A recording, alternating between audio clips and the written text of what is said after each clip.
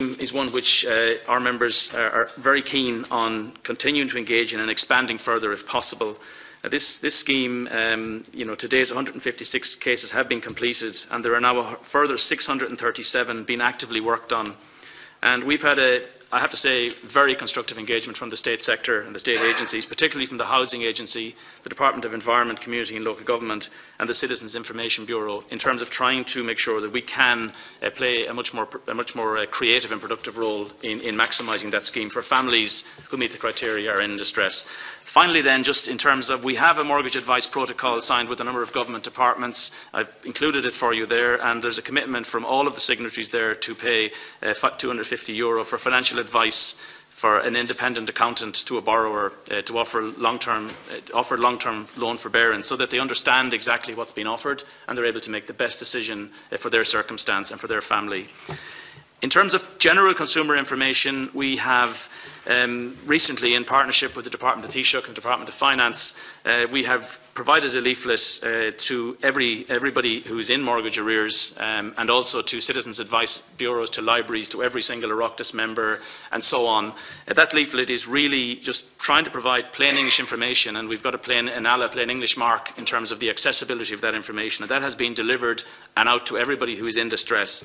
And really it sets out the options they have, explains it in very, very clear and plain English, and again urges them to engage, get advice and to engage.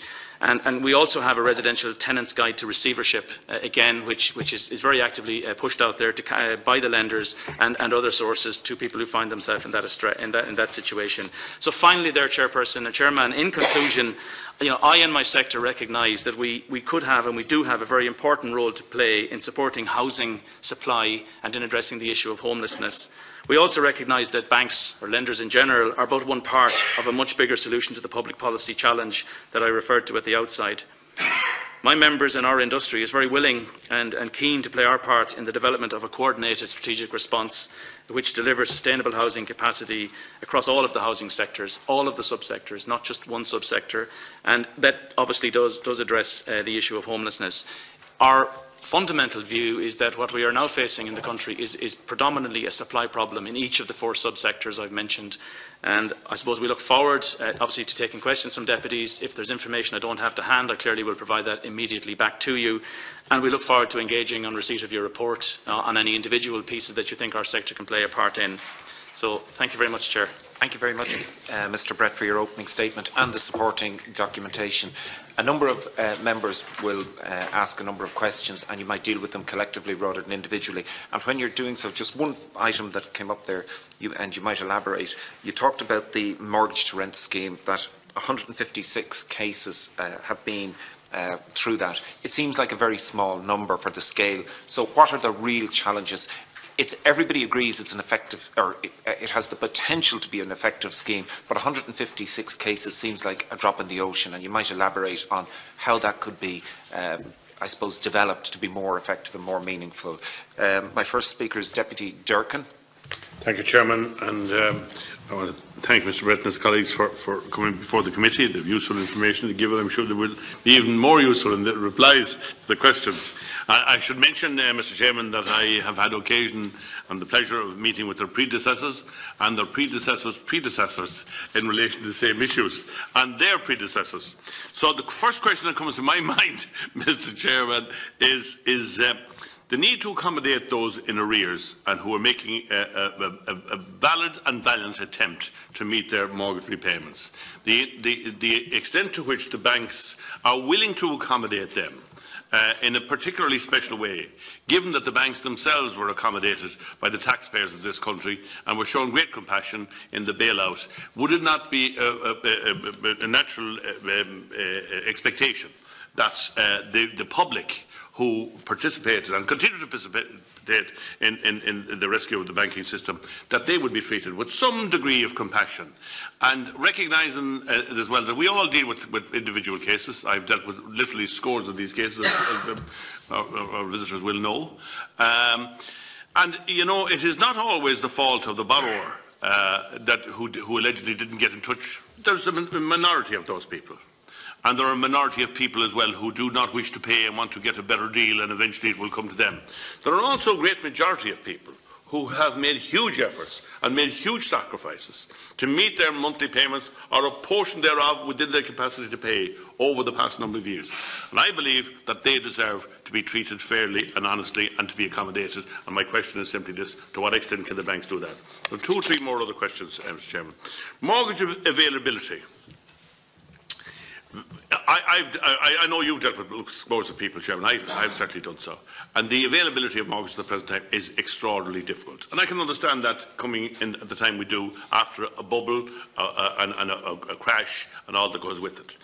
But I would have thought that a person who's renting a house and has shown that they've been paying their rent for the last 5 or 6 years should, if in effect, be the equivalent of, and I know this relates to the central bank as well, the equivalent of their ability, an indication of their ability to pay.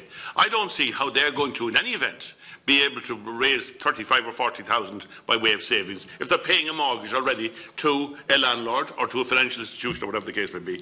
To what extent, in the event of the central bank being amenable to this, is the banking system going to be able to respond? The other one is, it's a general one in relation to distressed mortgages. The sale of distressed mortgages at the present time to venture capitalists or vulture capitalists, whatever way you want to see it. And I know that there's a job for government here in ensuring that those who acquire such loans treat the people in the same way as those who are regulated. Now, in other words, the unregulated third parties. How would you view the introduction of legislation to ensure that those people who are purchasing distressed mortgages, and by distressed mortgages I mean ones that are unsustainable, not by the bank's definition, unsustainable by an independent arbitrary body. And that means that there's no chance whatever of the borrower ever being able to make their payments. And given that only 5 or 6 years ago the same lending institutions awarded the loans in question and thought they were quite all right. So the question is, how do we bridge that gap now, and how do we treat those people who find themselves in a difficult position? The credit bubble and the central bank thing, I will wait for the central bank, but I would point out that if the central bank decides to open the floodgates, and we repeated the same situation that we had at the time that benchmarking was introduced. The reason benchmarking had to be introduced in this country was simply because people could no longer afford to pay their mortgage and live. That was the short and simple answer to it. So the credit ratings. When I was a member of this House for about 10 years, and I could still qualify for a local authority loan. I'm a member of this House for many years, and I couldn't afford the mortgages, the levels of repayments now, as a result of the level of with interest rate much lower, of course, but the amount of the repayments expected, 15, 16, 72,500, and those are the danger areas. Those ones beyond 1,400, 1,500 a month are the real danger areas from my experience. Can I ask? Yes, Deputy. What? Absolutely. I know they are. And you know, I've been at the other side of the counter dealing with all these cases for many years now, including the time since this government was formed and for many years before.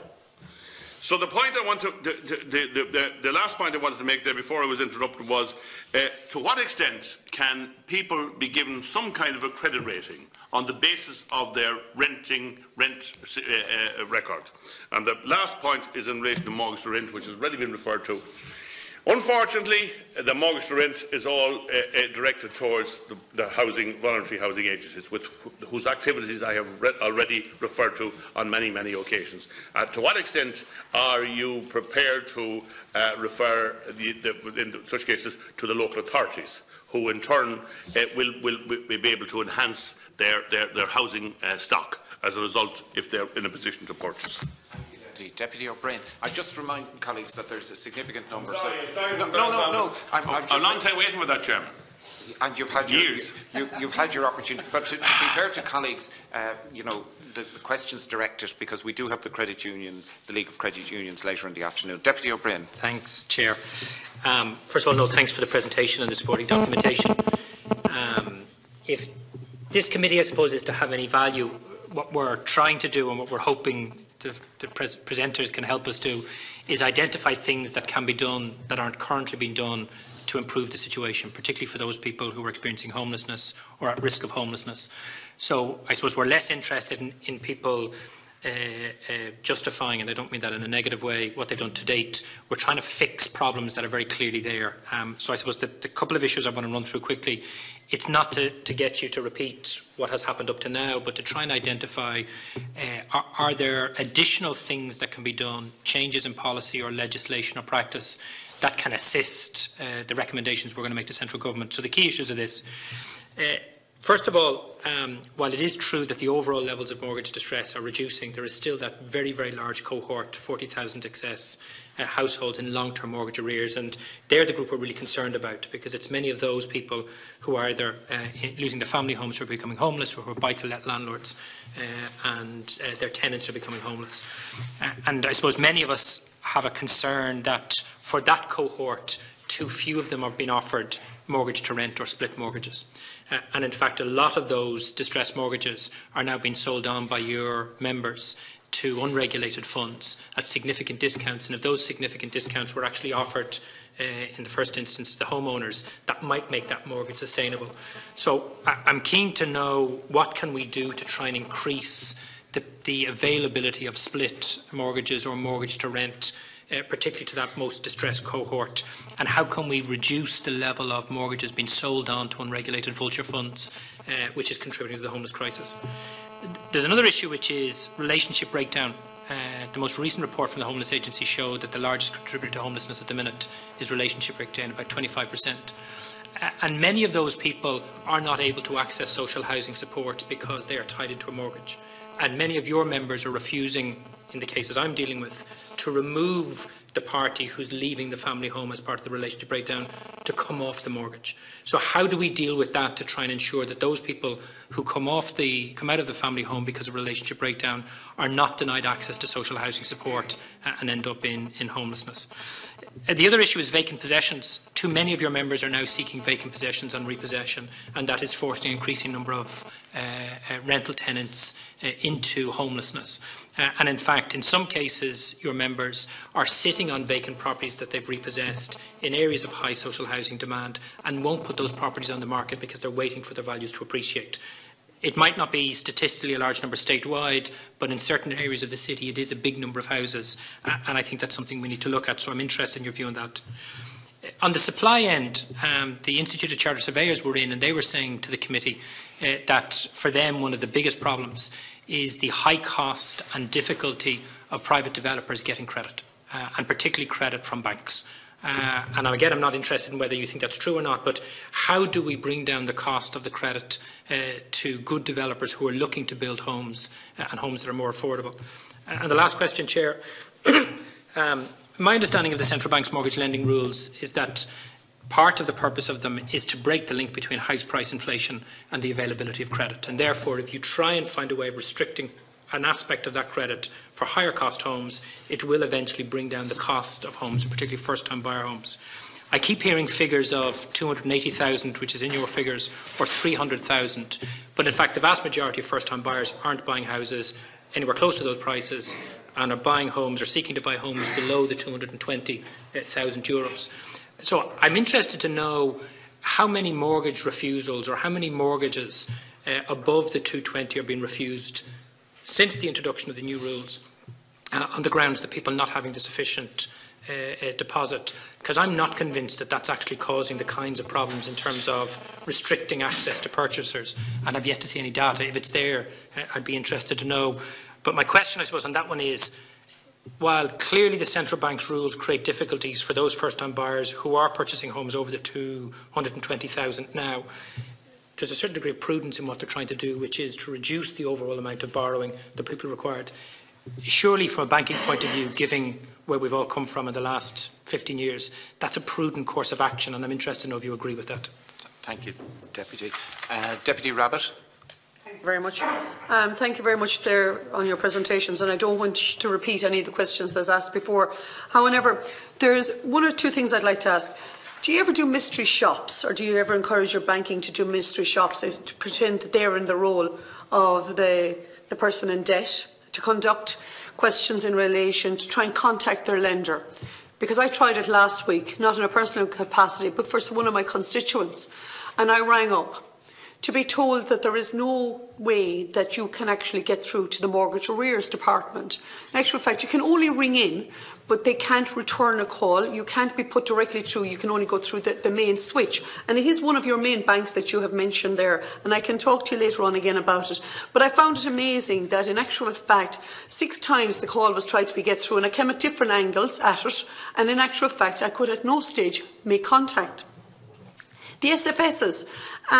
Those SFSs, in actual fact, people have to do not just one run at them, but numerous trial runs of them to actually make themselves inside the market of it. Communications, I feel, is quite poor in relation to the lenders going back to the persons in question.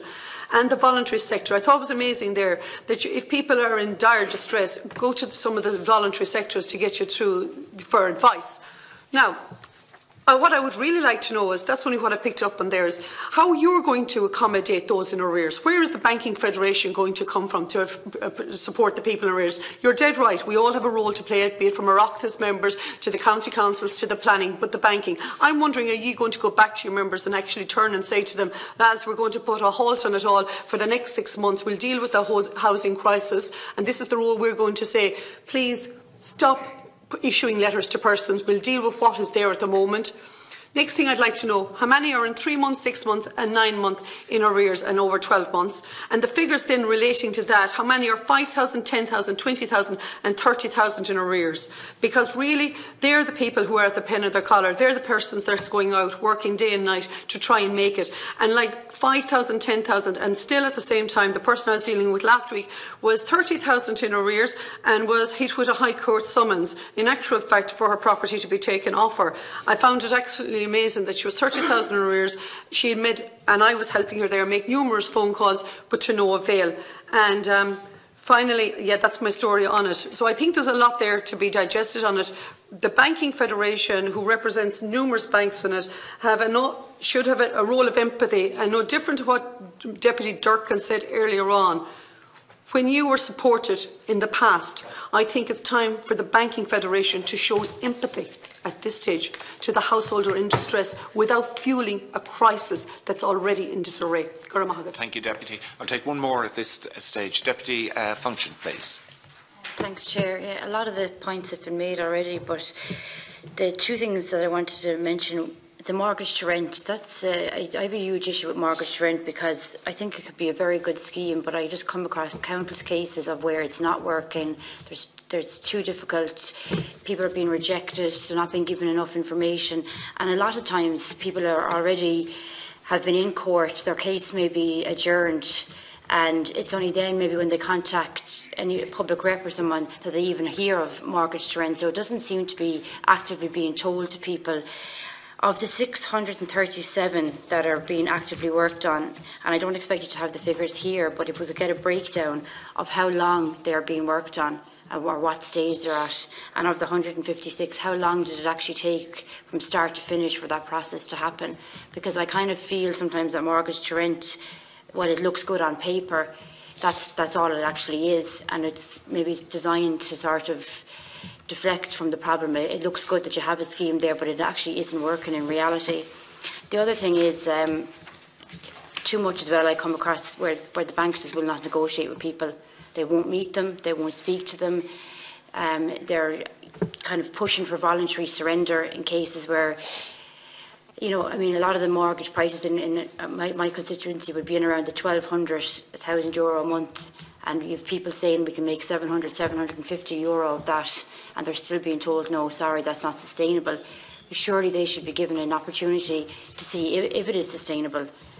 And it's just that there is a blank wall there for a lot of people when they do actually try and look into it, and it takes an awful lot for somebody, because when everyone says contact your lender, that's the thing to do. That's the very thing you're afraid of, because then you feel like you're putting a red circle around yourself, and they know about you now, and it's going to get worse. So when people do actually make that step, too often they're met with a wall of silence, or whatever the bank want to do is just being pushed on them, like voluntary surrender. I don't see how that could be a good scheme for anyone. Realistically, if someone is struggling with their mortgage and their house, you sell it and they still have a mortgage of 100,000, you're never really going to get that money back. And you have a house sitting there idle. There's no sense in that. So I would question, you know, some of the, you know, it's easy to say contact your lender, but when people do actually do that, what, you know, attitude are they being given by the banks? Because unfortunately, my experience is it's been extremely negative. Thank you, Deputy. Mr. Brett, there were a number of specific questions asked in terms of numbers and whatever. If you don't have those available with you today, you might subsequently make them available to the committee. If you have them, well and good. Thank you, Chairman. Thank you, Deputies.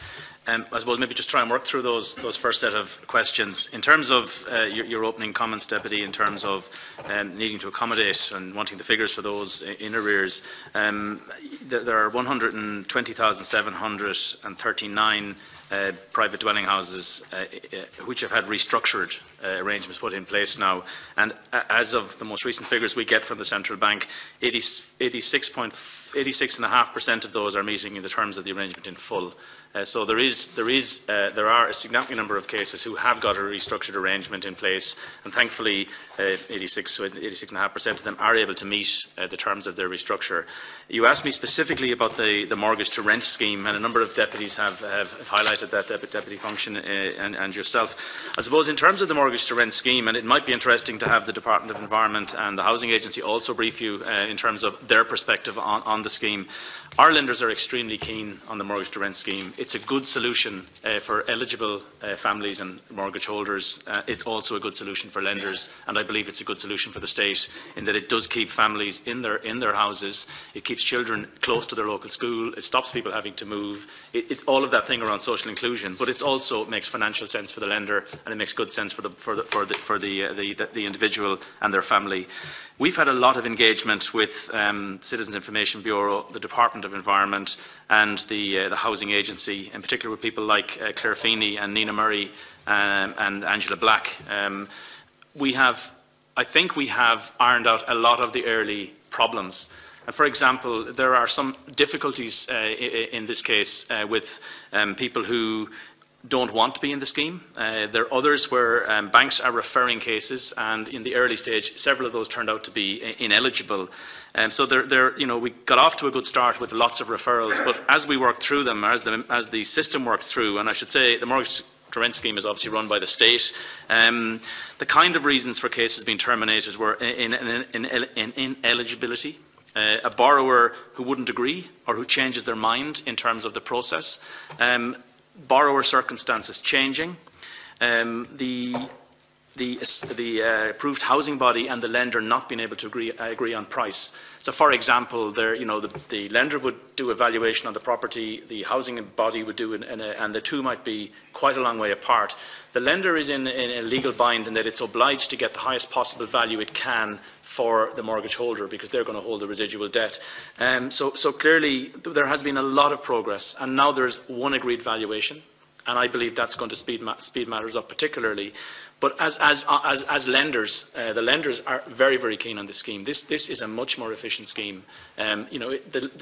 Taking possession, going through the legal process and taking possession of somebody's house has to be a last resort. And clearly, it's an extremely costly and protracted process, and it's not the best outcome.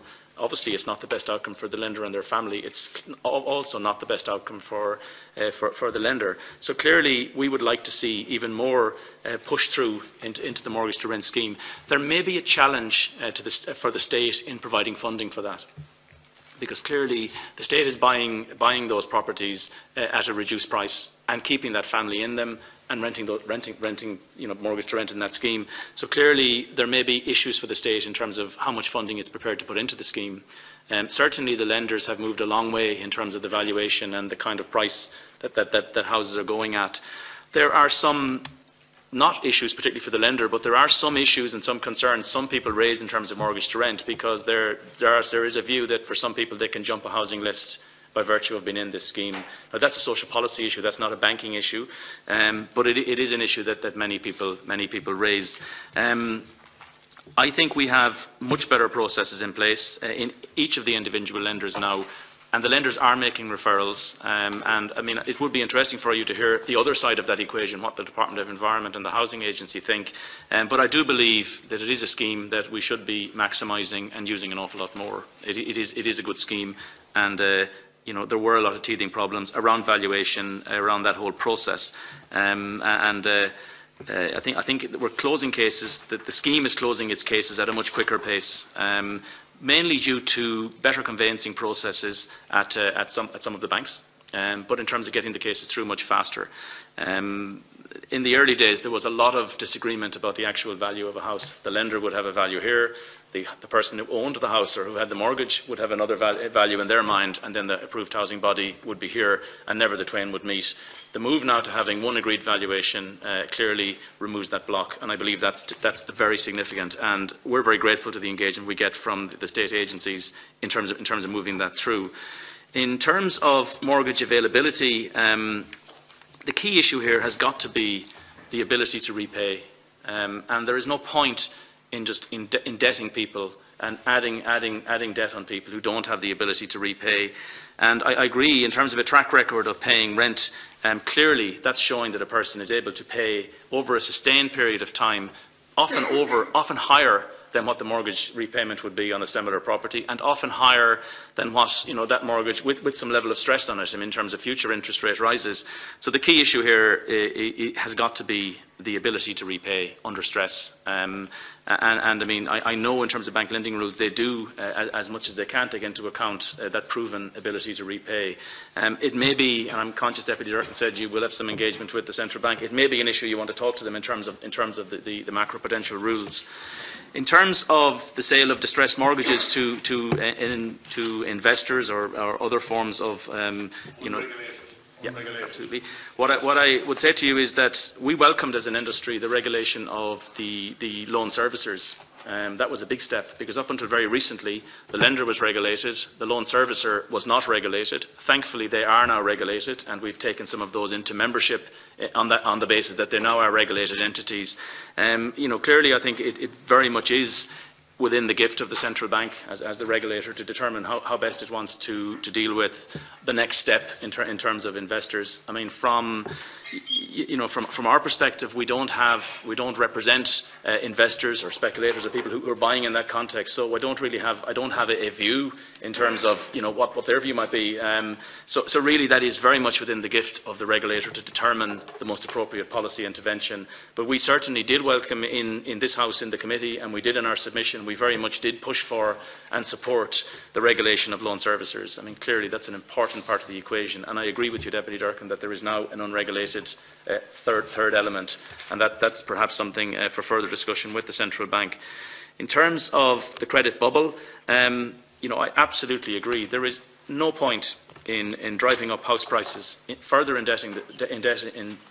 causing further indebtedness for individuals and families in this country. That's not going to address the core issue we're talking about today, which is housing and homelessness. What's needed, in my opinion, is an increase in supply, rather than pushing up prices and pushing up indebtedness and not solving the problem. So I believe what we need is a coordinated intervention on 4 levels. We need a proper approach to social housing. We need a proper approach, an integrated approach to affordable housing. We need some interventions in terms of the private rented sector, and clearly the part that my members are predominantly involved in is in terms of the owner-occupied, the mortgage sector. I've set out for you the levels of mortgage, and the rules really are, you know, and we would be supportive of the central bank's intention in terms of trying to stop a credit-driven bubble. And you know, we think it's very important that the Governor is, as I say, looking for written submissions from all stakeholders, and we certainly will submit on that basis. But we are supportive of the principle of trying to avoid, you know, another credit-driven bubble. And I think we have to learn, not just my sector, I think right across we have to understand what happened last time out, and we just cannot repeat that exercise. So certainly, you know, I would be very much in the same mind as the Deputy in terms of not driving up house prices by interventions, and making sure that we don't force further families into indebtedness. Supply, however, is the key issue in each of the 4 sectors, and it will be different in different locations around the country. In terms of relationship breakdowns, I think, sorry, Deputy O'Brien, your question in terms of relationship breakdowns, it's not an issue I've personally encountered. I mean, obviously, as a federation, we're not involved between the customers and the individual customers and their bank. It certainly is an issue I'll go back and talk to the lenders on. And I might talk to you separately in terms of just trying to understand what the issues are. I can imagine from a lender's point of view, they've got two parties to a mortgage. The mortgage is granted on the ability to repay, and if you then exit one of those people, that potentially is an issue. But I certainly might talk to you separately, and I'm very willing and very keen to go back and talk to lenders on that. In terms of vacant possession being sought on ownership, I'm surprised to hear that any lender would be sitting on vacant properties. Banks and lenders are not good operators of property. They're not good at managing property. It's not their core business whatsoever, and all they're doing is depreciating their asset and adding costs for themselves. So certainly, if that's a problem, if it's just localised, again, it would be useful for me to get it, and and I'll take that up with individual banks. It's not an issue that I'm aware of across the industry, and it would seem to me to be an unusual practice. But I'm not saying to you that I agree with you. If it's there, I accept it's there. But I'd like to take it back and talk to the lenders concerned. I think, Deputy O'Brien, I've touched on the mortgage to rent scheme, and hopefully I've answered it that.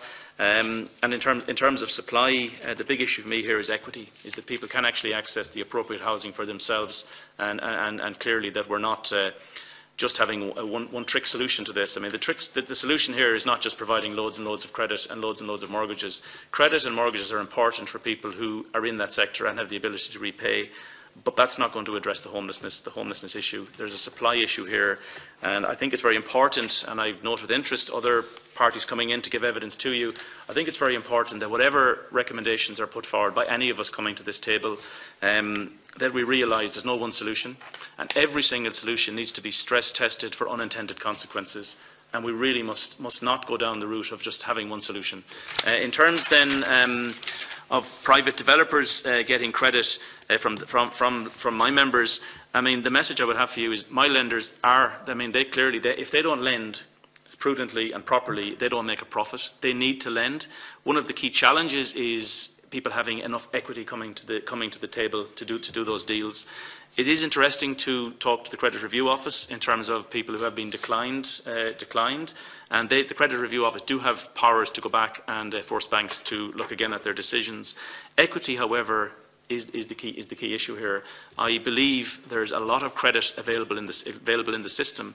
In the past, it's my understanding that in many instances people would be using the equity in the previous development to leverage the next one. And we understand now, as a country and as a sector, we understand where that leads us. So clearly, if people are going to look to fund a development or a business or a development, they need to have equity, and that's the challenge. The banks cannot provide 100% finance with no equity. We have to find a way as a country to plug the equity gap. There are a number of sources of capital out there, of funding out there. I mean, there's straightforward bank funding, there's state funding, there's all kinds of other funding out there, the strategic investment, all of that funding is there, European Investment Bank funding. But the problem is equity, in my opinion, and how we bridge that equity gap. And certainly, just continuing to leverage on past is not the way to go. So I think that's important. And again, I would say to deputies, the role of the Credit Review Office and their findings and their powers are significant here. And I mean, it might be interesting for you even to have a written submission in terms of what they're finding in relation to the housing sector, what their findings, are, and what their views are. In terms, Deputy O'Brien, in terms of the central bank rules, and your point in relation to the €220, ones above and below that, the refusals, I don't have that data. That would be data I suspect that the central bank would have. I mean, I don't get individual data. I'm looking to colleagues if... Well, I'm not even sure they'd get the refusal level data. That would be more bank by bank. I'm not even sure they publish it. I mean, we took the 280s kind of typical price in Dublin and looked at the sort of level of deposit you'd have to put in place. But a lot of that would come back. There's not, clearly there is a challenge getting a deposit of that amount for a €280,000 house. Other than that, for the bank, it comes back to the affordability discussion we've had and the ability to pay. That's kind of where the bank starts. I mean, if you look at the two types of caps, the loan to value and the loan to income, it's the loan to income that the banks would focus on the most. Just because this is an important point, so the 280,000 isn't actually an average first-time buyer price in Dublin based on any research or figures, it's just a guess. Well, I don't think we're guessing, but I mean, I'd have to check. I can certainly go back and confirm where we got the figure from, but it's certain, I don't believe it's a guess. Chairman, thank you.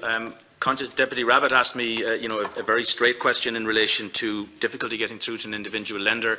Before I leave, if time, I might get the details and I will speak to that bank CEO this evening. Clearly that's not a good situation. What I'm saying to people is engage with your lender, engage with whatever independent advice best suits your situation. But if you have a difficulty getting through to the lender, well then clearly we've got something wrong, and I will take that up with that individual bank CEO this evening. You talked about, that the lenders were just kind of saying, well, go and contact the voluntary sector. We work with all of the sectors, though MABS being in the state sector, ISI. Several of my member lenders funded in full the Step Change, which is an independent debt advice charity, telephone-based, and have funded in the millions to set them up and pay in full for their operation.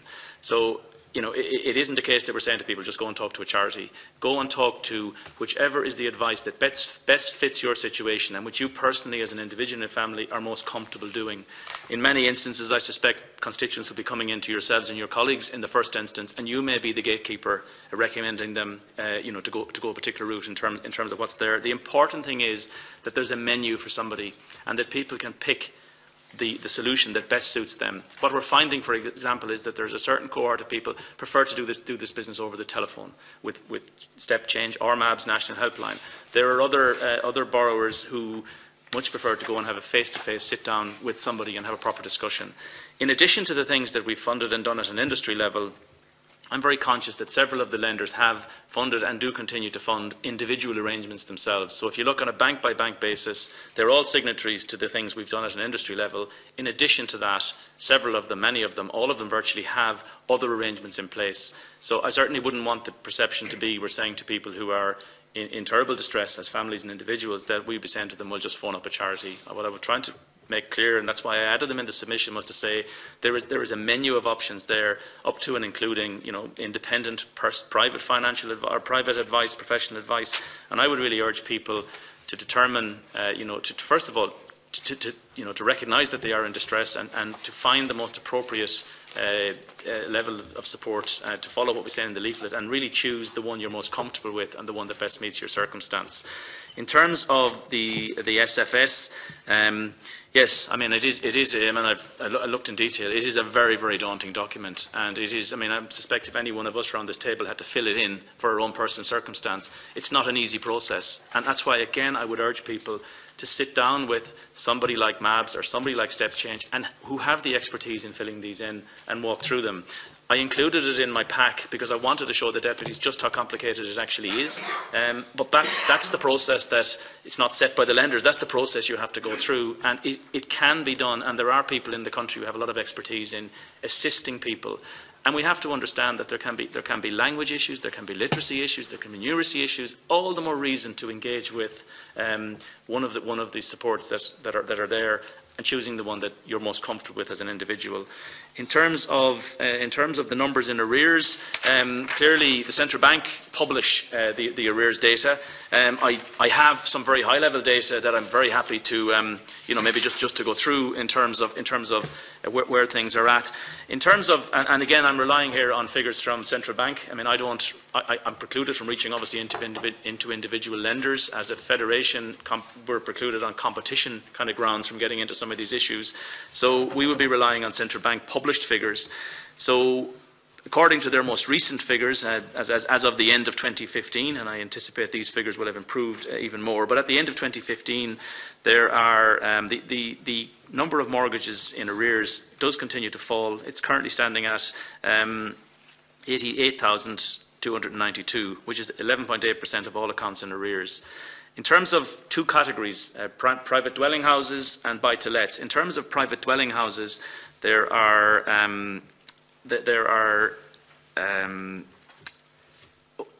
in terms of categories, there are 61,931 accounts which are 90 days plus in arrears. And the category we should all be most concerned at are those who are 720 days plus.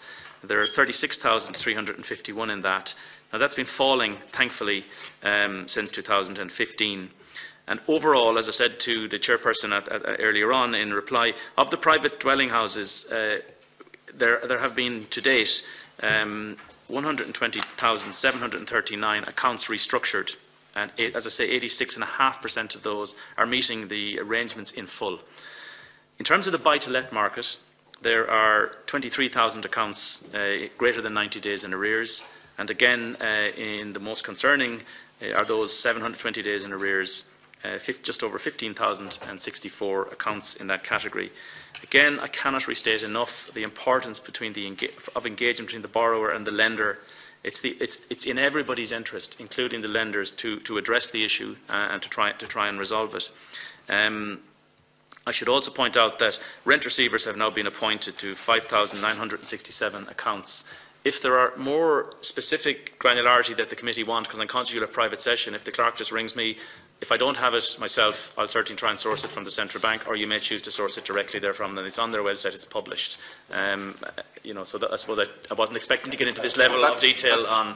I thought I might be talking more, the broader macro social policy. But I'll certainly, if you clarify what you need, I'll certainly do my best to get it to you.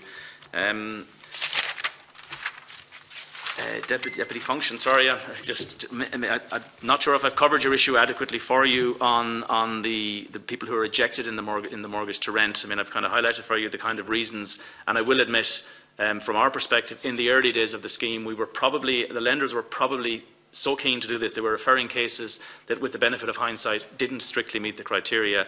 It may, however, be interesting for the committee to get the perspective, as I say, from Environment and the Housing Agency.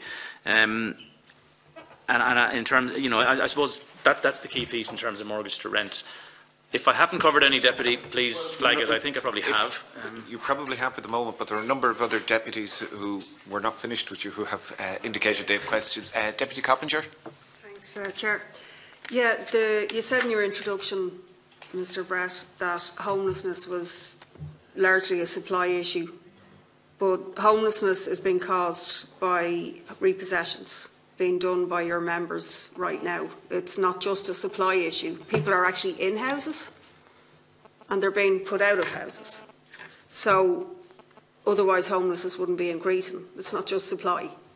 So you need to correct that. So the biggest reason that I'm seeing people being made homeless right now is because they're living in a rented property which has been repossessed by a bank. That's bar no other reason. So you haven't actually mentioned it in your introduction. So either the banks, put pressure on the owner of the property to sell it, or they pass it over to a receiver, usually, to do the evicting. And I don't think that they ask too many questions about who's living in the house. So there is a code of conduct for people in mortgage arrears. I'm not saying it's sufficient, it isn't, but there's no code to protect people who are really vulnerable right now living in private rented accommodation, which has been an ever-growing sector of this society, and they're the biggest group in poverty due to, rent increases, and also due to maybe cuts if some of them are on rent supplement.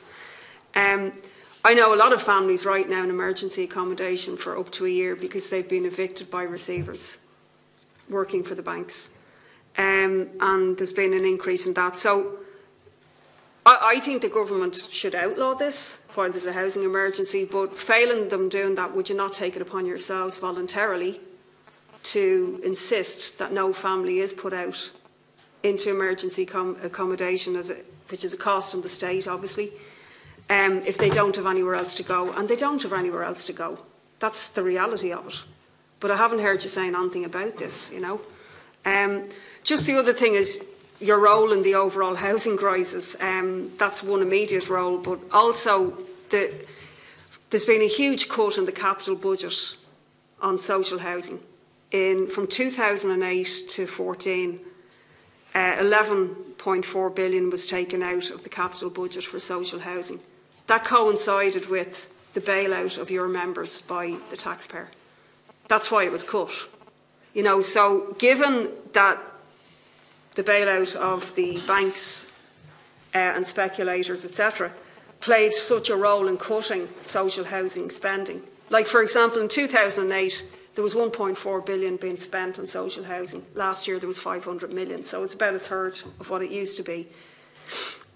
So it does relate to the recession that was brought about by the financial sector. So given that, I suppose the last question I'd have is about people who are in mortgage arrears, be they buy-to-lets or be they homeowners themselves. So would you not agree that there should be a more generalised write-down on mortgage arrears at this stage? The figures that were listed on the housing agency that were in the other day gave us a lot of figures on this, and we're very concerned about this as well. I won't go through them all again, but restructuring, like, it's all very well for people to say do more split mortgages and stuff like that, but that's just delaying the inevitable for the person unless their financial circumstances improve. And even the housing agency would say that. So you seem to be more willing to write down the debts of developers than you are to write down mortgage debts. AIB wrote off over 4 billion in commercial property loans between January 2014 and June 2015, compared to 820 million on all mortgages, including buy-to-lets. But yet the mortgage books of AIB were bigger than their commercial property sector. So it just seems to be one law for developers who obviously don't have the money, but neither do the people who bought these inflated houses over the years. So there seems to be a very generous attitude to the developers that isn't replicated with homeowners. Thank you, Deputy. Deputy Wallace. Thank you, Gerald. I'll be brief. I think it would be dishonest not to raise the point that, I mean, you talk about the amount of work that the bank do towards trying to work with people and whatever, but I think it would be wrong of us not to highlight the fact that people from, well, I can tell you from my own experience, and I'm sure it's not much different from the other deputies, that people from all over, from every county in Ireland have contacted me and have found the banks to be very, very difficult to work with, found them inflexible and lacking in understanding and compassion. I suppose the fact that the Irish banks would be 10,000 leagues under the sea, but the fact that they were bailed out by the taxpayer isn't lost on them, and they would probably have expected some sort of a little social dividend in return in some form, and they don't probably see it.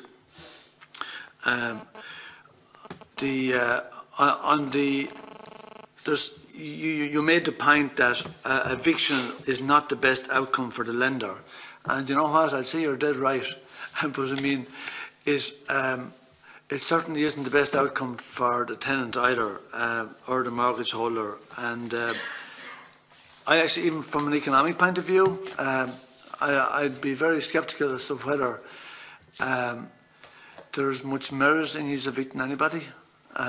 I don't think it's worked. I don't think it's good financially. It's caused untold social hardship for people. I mean, it's driven people into poverty, and I don't think it was a good business decision by the Irish banks to go down that route, irrespective of the lack of activity from the state sector. And I'm just wondering if you have any thoughts on that. Just on the commercial side of things, I'd be pretty well aware of the fact that at the moment, if somebody wanted to build 20 houses on a vacant site in Dublin or any other town in Ireland, they would find it so difficult to get money from an Irish bank, almost impossible. And anyone that was building at the time can remember banks going around and asking us if we wanted money.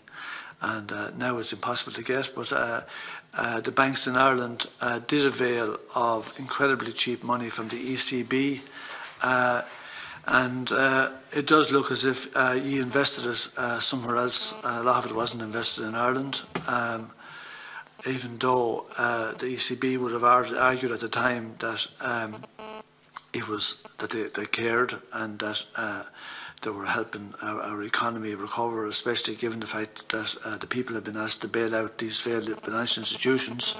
But in actual fact, it looks like the banks went off and invested it elsewhere where there was less risk involved.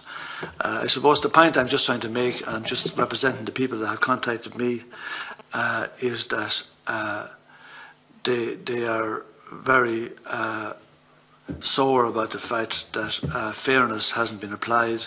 They've obviously watched the incredible write-downs of IBRC and NAMA, and they find it so difficult to get any write-down. Thank you, Deputy. Mr. Brett, just before, they're the final questions, just before you conclude to reply to those, I want to reiterate the point that Deputy Coppinger made, and this is certainly landlords who the banks are taking action against. And from where I see it, in all cases, the banks seem to want the houses with no tenants and they're vacant. And I'm wondering, you know, we're looking at a housing crisis and many of us view it as an emergency, and we're looking at things that could be done as short-term solutions. We would hold local authorities to account for the voids that they have and how quickly they can turn them around.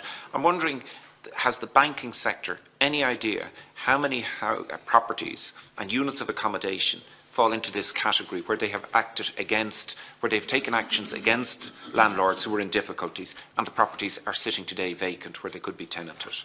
Have the bank a view on the capacity that exists? Thank you. Thank you, Chairman. Okay.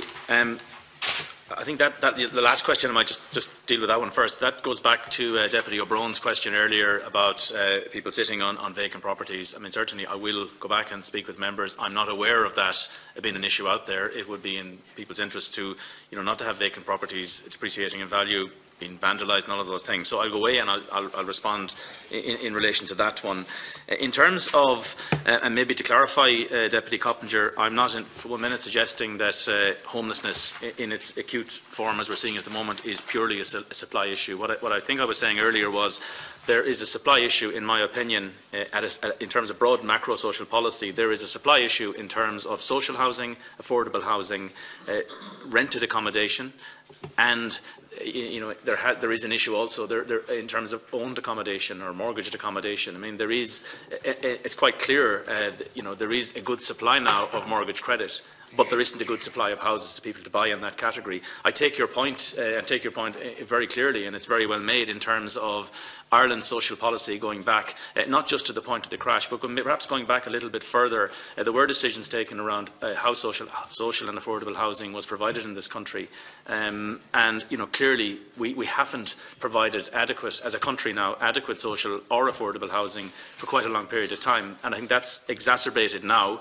because we have increased rents and we have a shortage of homes for people to buy. There are, I mean, clearly, you know, one would hope that, you know, thankfully, you know, increasing employment is important in terms of people's ability, you know, to meet some of the pressures they fit. However, we just cannot, and I keep saying to you, committee, we must avoid another credit bubble. We have to find mechanisms to put supply in all of those four subsectors where it's actually needed, and I think that's, you know, that's the key in my opinion here, and every one of these things have unintended consequences, and we need to be very clear about how money transfers across the economy, because an intervention in one sector costs somebody in another sector, and I mean in that, you know, what a subsidy in one sector does to the availability of social housing, because this is a zero-sum game. So I think it's very, very important, and I want to be very clear that I'm not suggesting that homelessness can just be sorted by supply. I mean, that is a much more complex issue, and it cuts across quite a lot of different elements of social policy and public policy in Ireland. In terms of, and again, I probably should have made this clear at the outset, as a federation, you know, I don't get into the practices of individual banks or the competitive issues between banks. I'm specifically precluded by competition law from doing that. So, you know, I can't, unfortunately, I'm not in a position to tell you why a particular bank takes a particular line. I mean, they all must take individual business decisions. What I will say to you is that, you know, for any economy to function properly and effectively for all of its citizens, you have to have a sustainable functioning bank. banking system. I mean, the banking system is important in an economy, and individual banks will have to look at, do have to look at, the pressures they face, the business model they follow, and they have to make their individual decisions. And I don't have control or oversight or the knowledge even into some of those individual pieces. In terms of compassion, Deputy Wallace, banks' compassion and the eviction rates, I think what we've tried to do in terms of the things we've done at a cross-industry level and things individual banks have done is tried to equip borrowers in distress with the kind of support they need to maybe level up the power imbalance that can exist when you're in distress and you're trying to deal with, with your lender. In terms of repossessions, looking at the courts statistics in Ireland, for the entire year 2015, there were 722 repossessions on foot of a court order. There were an additional number that were voluntarily surrendered. In the Irish context, the repossession rate represents 0.21% of all mortgages, whereas in the UK, it's 3 times higher, 0.65% of all mortgages. Now, I'm not for 1 minute saying that makes it okay. It doesn't. I have heard the previous governor of the central bank speaking and saying that in a fully functioning mortgage market, you would expect ordinarily to have up to 2% of those mortgages defaulting and going down that route. That doesn't make it any easier, and I agree with you, Deputy, in terms of the compassion. The evidence out there in terms of the number of restructured mortgages and the increase in the way that's been worked through, and also the fact that 86.5% of them are meeting the terms of their arrangement, is good. It's good early evidence to me that banks are seeking to be more compassionate and do realise that it's in everybody's interest, including the banks, including the person who's borrowed the money, if they can remain in their property. So clearly there is some good evidence there, and it comes back to our comments for people who can't go down that route, that we would have interventions like the mortgage to rent scheme. And I guess it is important to repeat again that banks need to be profitable, banks need to survive, and to survive they need to do business. And I'm very keen to engage with your committee in terms of how we can play a viable part in the various subsectors of the housing market that we referred to and have spoken to a number of times. I think I've covered off. But sorry, Deputy, in terms of the developers, Deputy was, the key issue, as I said, is going to be equity. I believe there's a lot of credit available in the Irish economy for builders and for developers. However, the problem is developers who are maybe bruised from the previous experience not having the equity. That's the challenge. And there is no bank in Ireland, no lender in Ireland who would be permitted under the rules now to lend, nor should they, lend 100% without, on any development. And that's a big challenge. And the challenge, and I don't have an answer, is how do we get equity into the system? But what I can say to you from my member's point of view, they need to lend in this sector, but only to viable people who have the equity. Yeah. Yes, Deputy Wallace, to allow you to develop that point. That issue. I mean, have you had any discussions with the state in relation to actually some form of working with the state, some form of guarantee towards loaning to builders who are prepared to build houses on sites that they have access to? I mean, has there been any engagement with the state, or do you talk to them at all in that area? Minister Morris, just to... Yeah, I mean, I suppose probably the main conversations we'd have, and maybe not as many as we'd like, would be the Strategic Bank Corporation Ireland, which seems to us be kind of the appropriate model for what you're talking about, because we've been discussing with them, I suppose, at 2 levels. One is, and it wasn't necessarily in the housing space, but we started off talking to them on the SME side of things, just general SME lending, because we were facing the same challenge on the SME side. SME balance sheets had been hard hit by the recession, and again, looking for borrowing for working capital and investment, but again, banks not being in a position to lend 100%. So certainly conversation with Strategic Bank Corporation Ireland around that. I suppose there haven't been as many conversations on the property side, to be honest, at this stage, but we have certainly had a number of conversations with them. Are there avenues, either using pure equity, to your point, or an enhancement of the existing credit guarantee scheme that the Department of Enterprise launched was another area that we've had conversations with them, because pure equity doesn't just have to be cash equity. Obviously, at the end of the day, credit guarantee schemes would have a role to play. But I think the one that's there, it is in the process, I think, Felix, of being enhanced right now, the credit guarantee scheme, and they all have a role to play. So I suppose an answer, yes, we've had conversations. Have they gone all the way to where we'd like them to go? Probably not, and they probably need to continue. And it's an issue we will, as a committee, probably need to look further at. Could they answer my question about would they not develop a voluntary code of not evicting people from houses that they're in right now, which is the biggest cause of homelessness? Mr. Brett, that point. Okay. Two issues. If I may, just on Deputy Wallace, I mean, we would welcome recommendations from your committee in terms of the issues Maurice said. You know, the issues of plugging the gap. There is European Investment Bank funding also available. I think at present, you know, the funding is there, but it's there as loan funding.